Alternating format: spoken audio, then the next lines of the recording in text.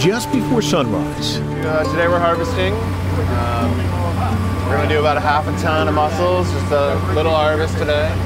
They leave the city far behind. Matt Moretti and his crew head out to their crops in the Casco Bay, just off the coast of Portland, Maine. We harvest year-round. We're going about twice a week right now. But instead of using a tractor on this 3-acre farm, they'll use their hands, slowly easing up ropes that dangle high above the ocean floor.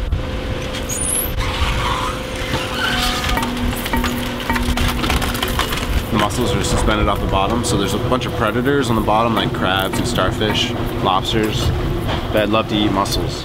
These are Bangs Island mussels.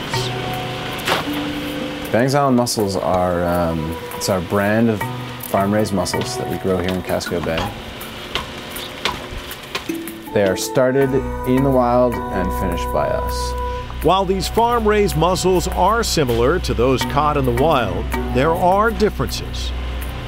There is practically no grit or pearls in the mussels, which you do find in wild mussels sometimes, but a lot more meat per mussel, so the meat inside the shell is going to be bigger. I think it's going to be sweeter and have a better flavor. They are known pretty much throughout the nation as really high quality, excellent mussel.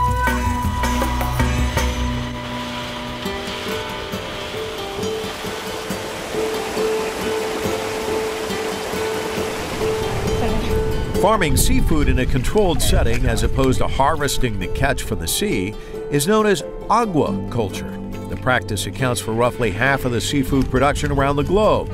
China is by far the planet's largest producer. So here's the reality. Wild fish catches are stagnant across the globe, and the world's growing population is eating more and more seafood. The result? The gap will likely need to be filled with farm-raised options. For Vinlendra Shuran, director of the UN's Food and Agriculture Organization's North American Liaison Office, it's simply a matter of economics. With the increase in demand, as it is going to go up with rising income and changing food habits, it's obviously that there will be a lot of pressure on increasing fish production. With the marine side, with the wild catch stabilizing and not rising, the onus would come on to the aquaculture sector to really pick up the gap which is there. While there seems to be little difference between the two in taste and nutrition, questions remain about what's better for the environment, wild-caught or farm-raised. What's not up for debate, however, is that there's a clear need for both.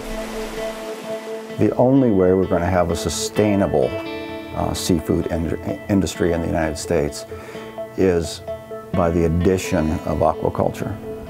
It will never happen again by all wild stocks. We will always rely on other countries to produce our seafood if we don't produce it ourselves. Former commercial fishing lobsterman Gary Moretti now co-owns Bangs Island Mussels with his son Matthew.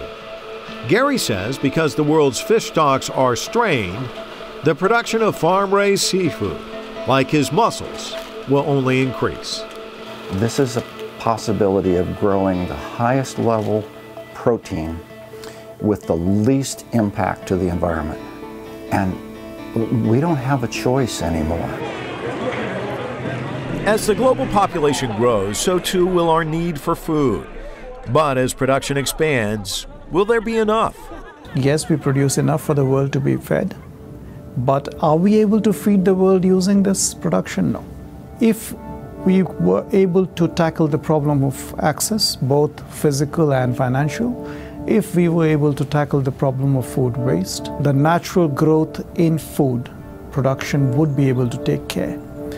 But knowing very well that these problems are going to exist and not go away or not become zero overnight, we anticipate that we will be requiring nearly 50% more production for the population of 10 billion that we foresee in 2050. But could there be an untapped food source? Many believe the answer is crawling right in front of us. From crickets to black ants and even larvae. Billions of people around the world eat insects on a daily basis. And in so doing, they're helping to sustain our planet. Insects are rich in protein. They consume minimal resources, and therefore they can prove to be a very good source of food. In many places, they are already being used traditionally as food. A lot of science and a lot of work is going on in ensuring how best we can farm insects to ensure cheap and very important, less resource intensive means of providing nutrition.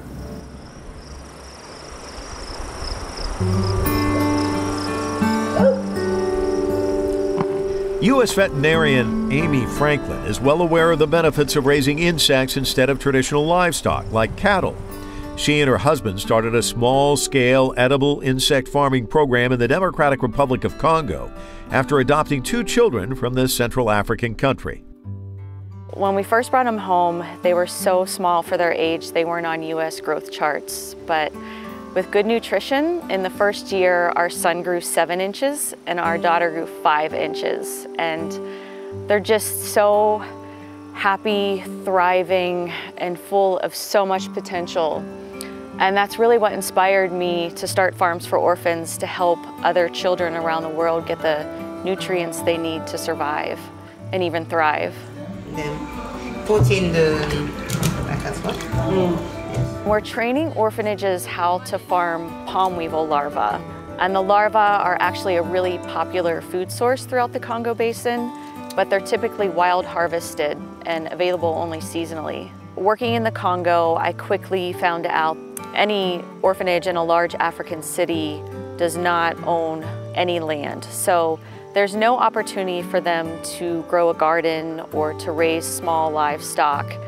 And insect farming really is the only option for our orphanage partners to grow food and to have an income source through agriculture. Last September, when I was in the Congo, we were visiting with one of our orphanage partners, and they were really excited because on that particular day, they were preparing a meal that included protein.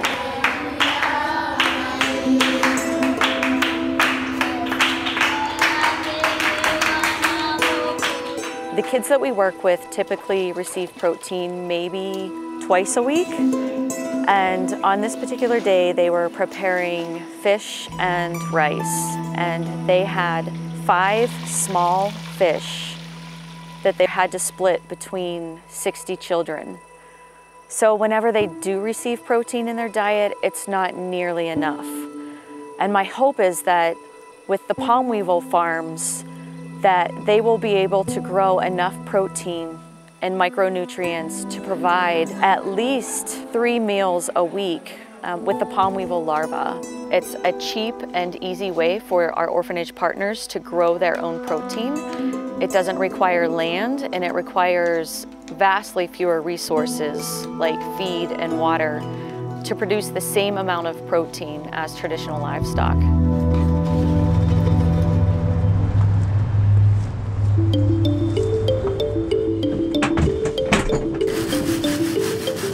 Mealworms are actually not worms. They're larvae of a beetle. Wendy Lou Miguel is the CEO and founder of an edible insect farm called Rocky Mountain Micro Ranch. I founded Rocky Mountain Micro Ranch, I guess in the simplest terms, because I'm really interested in how we can feed people better, both in terms of nutrition, sometimes just access to calories, which is how I think of food security, and then also how we can do this in the face of having more people and less natural resources to feed ourselves. We are primarily still farming in a very manual way. Everything is mostly done by hand or with tools where we're sifting out the mealworms from their substrate and then using a different kind of fans to blow off the castings and collect those as a byproduct. Kyle Conrad is an entomologist who works at Wendy's insect farm. This job was a marriage of that passion of insects for a new passion I grew in when I was in Tanzania in the Peace Corps of food security. And bugs can address that issue in a lot of ways. They're much more sustainable to produce, very healthy for you and different things. So it was really cool to be able to find a job where I could actually make bugs. Most of the jobs for entomologists is to kill bugs or learn how to kill bugs better. So I was really excited to find a job where no, your job is to make as many bugs as possible, and then those bugs are going to go towards something great, feeding people in a sustainable way. We must explore and make successful these alternative types of agriculture, like insect farming, if we have hopes to survive as a species. That sounds really dramatic and dire, but I think it's fairly accurate. It's a universal challenge that requires the help of every nation. Produce enough food for the world's growing population and do it sustainably. While it may require an overhaul, overcoming these challenges might be the only way to secure our future.